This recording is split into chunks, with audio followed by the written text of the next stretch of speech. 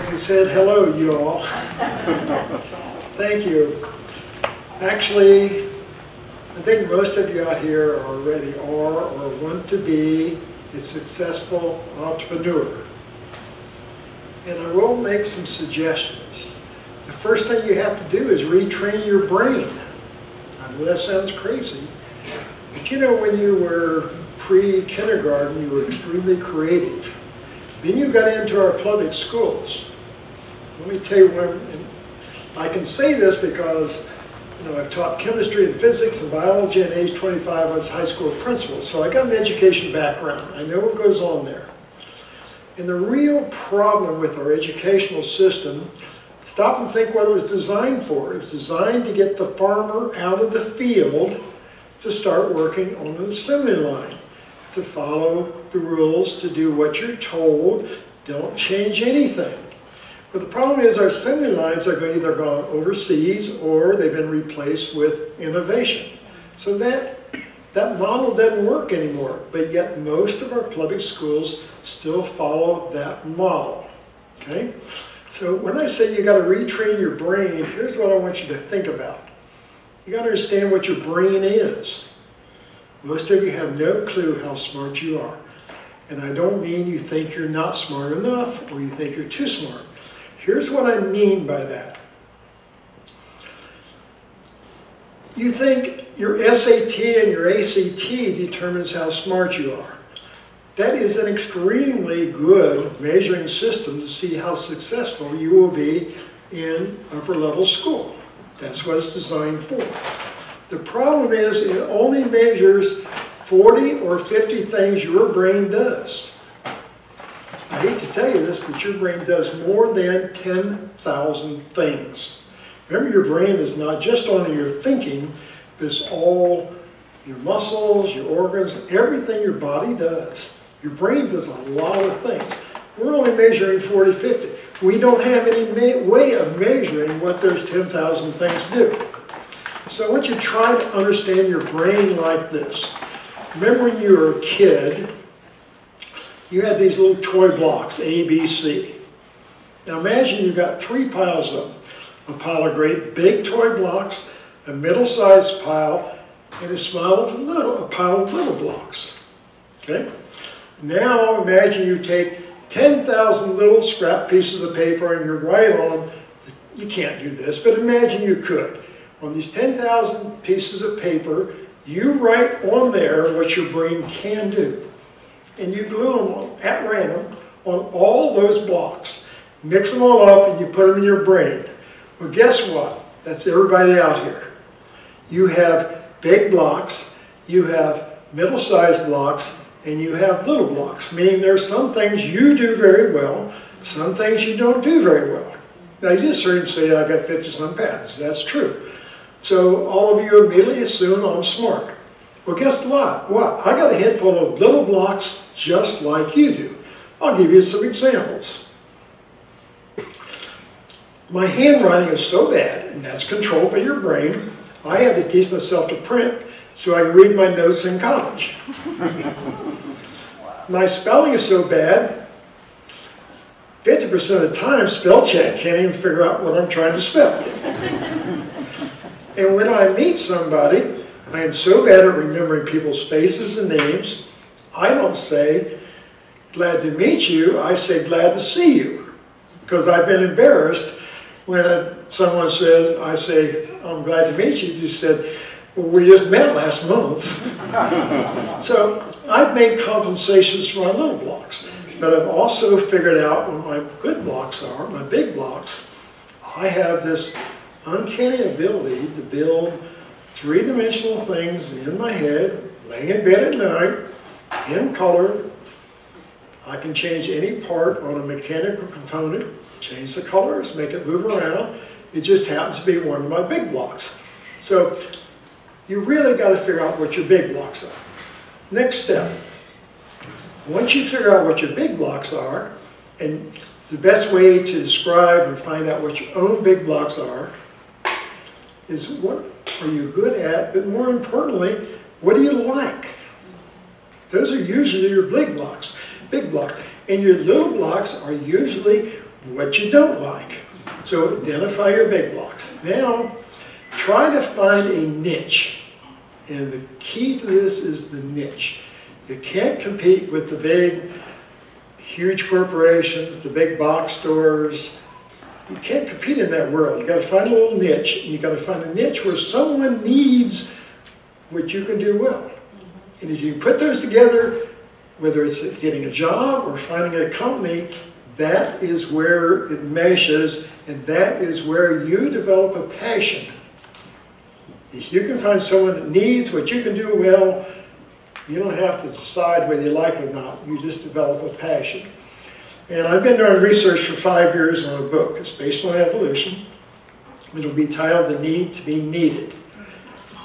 We are genetically hardwired to be needed, and that's a whole nother conversation. But just trust me, everybody here is hardwired to be needed. It controls two things totally. It controls your happiness. It controls your immune system. Stop and think about that. Your happiness controls your immune system. You take someone who retires with nothing to do, ask any family doctor. 2 years later, they'll die. The immune system's controlled by it. But you look at people that don't feel needed, for whatever reason, they aren't happy. I learned this by living for 5 weeks in 5 remote villages in southwest China, the hardest part of the world. Living in the villages, living in the people's home, eating their food. It dawned on me, why are as many people happy here, percentage-wise, as my rich friends back home? It's obviously not material goods, it's not money. If you perceive you're happy, you will be, if you perceive you're needed, you will feel happy. It's just hardwired in us, and I can go into why we evolved that way, but that is the animal we are. Well, I will go on to what makes a successful entrepreneur.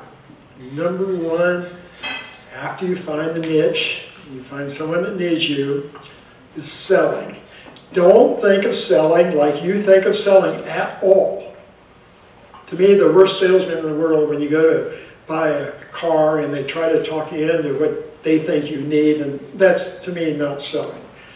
But when you have a business, in fact, not just when you have a business, your whole life, all you do is sell.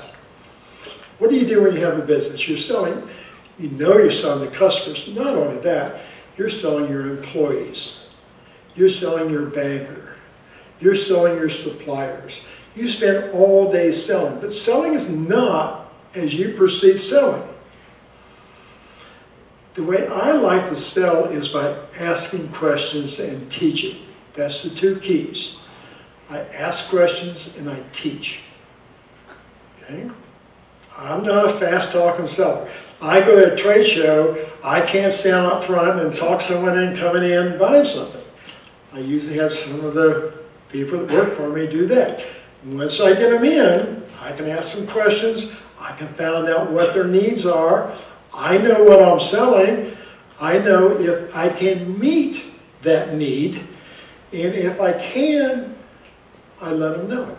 But I do it by asking questions, and I let be in their brain what, if I'm selling a scat ride, for example, I don't tell them they need to buy a scat. I ask them questions, and it's their decision to buy a scat, not mine telling them.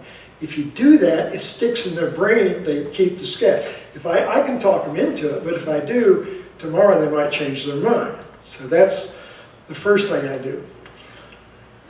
But getting them, asking questions, getting them involved makes all the difference, and it makes it so easy to sell because my background is teaching. So what I'm only doing is teaching them about my product. And the other thing I do that is critically important, and I found this is the best thing ever to build long-term relationships. I'll give you an example. I was trying to sell a ride called a scat. And I'm talking to this car, and he was literally ready to buy the scat. And I said, that's not what you want to buy. He looked at me like I was crazy. I said, why? He said, why? I said, because you have a roundup And my scat will compete with it, and it will take some of the money away from your Roundup, and your Roundup will take some money away from me, from the scat. And he says, oh, I never thought about that. So I don't recommend you buy the scat. There's a company out in Colorado builds a rise that would fit perfectly on your Midway. Guess what? The next 10 years, every time he wanted to buy a ride, he called me and said, what do you think I need? But you build up trust, because if your customers don't feel warm and fuzzy about you, it just doesn't work.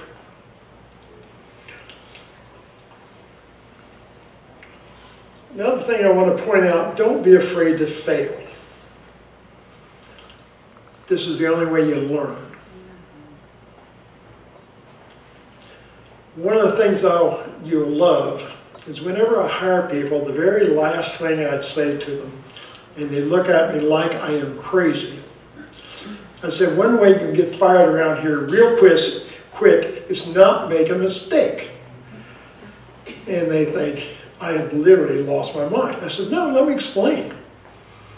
I hire you because you've got experience, you've got some education, maybe more importantly, you've got a fire in your belly, okay? I want you to use that, and I want you to push this company to improve it. And if you do all those things, you're going to be out there trying what you know how to do very well, and you are going to make some mistakes. Now, I don't expect the same stupid mistakes over and over, and I do expect you to make common sense. When you make mistakes, I will back you. Okay? I've had more employees come to me like 6 months later, a year later, say, you just have no idea how much nicer it is to work where we can go out and really do what we think this company needs, and we can really express ourselves, and that you put that kind of trust in us. And it just makes it a much more wonderful place to work. And I can tell you, this creates more employee loyalty than you can believe. Make sure, though, that all the mistakes are made, you learn from it. And I have always had a rule, and this has really helped me a lot, because I've made lots and lots of mistakes. Whenever I make a mistake, I don't try to correct the mistake. I try to figure out how to make the mistake turn out something better, and usually you can. It just takes a little of that creative, using some of those blocks that the public schools didn't try to block. With all that said, I'm going to add one more thing. Never, ever, ever give up. Thank you.